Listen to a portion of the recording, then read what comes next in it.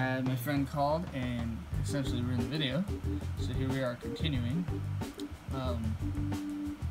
So basically, this is problematic for a few different things in modern medicine, which we're continuing to figure out.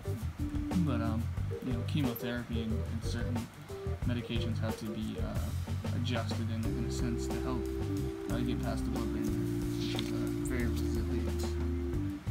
Some vitamins have a great way of processing through the blood-brain barrier. The vertebrate neurons need to be nourished. So sugar is a big fuel in the brain. It's one of the few nutrients that can actually void through the blood-brain barrier. Obviously, I talked about oxygen, so 20% of all oxygen consumed by the body is used by the brain. So neurons need steady supply of oxygen.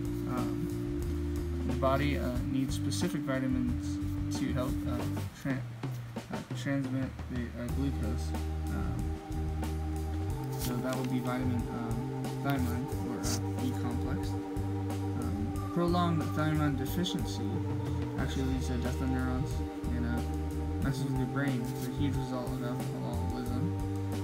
You start to kind of get a memory impairment, which is a Korsakoff syndrome. So make sure to don't drink too much.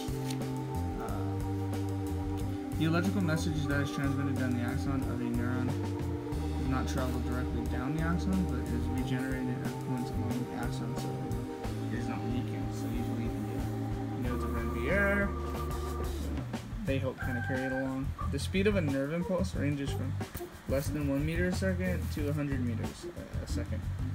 So a touch on the shoulder may not be completely equal to a touch on your hand, because it's closer to your brain, so less time to travel. The brain is not set up to register small differences in the time of arrival of touch messages. However, in vision, movement must be detected as accurate as possible. So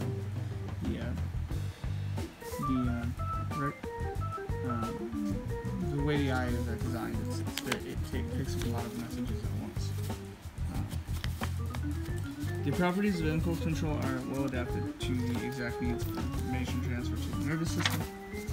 The resting potential of the neuron. This is really important. So this is when we start looking at how these, how the neuron, how it balances and how it communicates. So everything's in order, you know, because it's like an electrical charge that's consistent, that needs to get through the whole body, and for you to be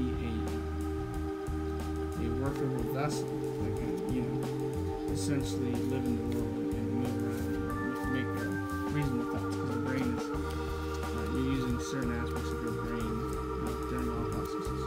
Yeah, even just watching this video. So at rest, the membrane maintains an electrical gradient. This is known as polarization. A difference in the electrical charge inside and outside the cell.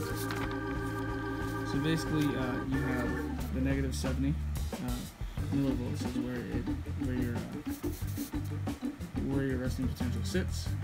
All it takes is one specific hit, and it can set off the entire action potential and create a charge. And I mean, anything could vary under these instances, and you could go and be completely wired, or you could be at rest, depending on what your nervous system is, what signals are being sent. We'll go over that later. Thank you for watching.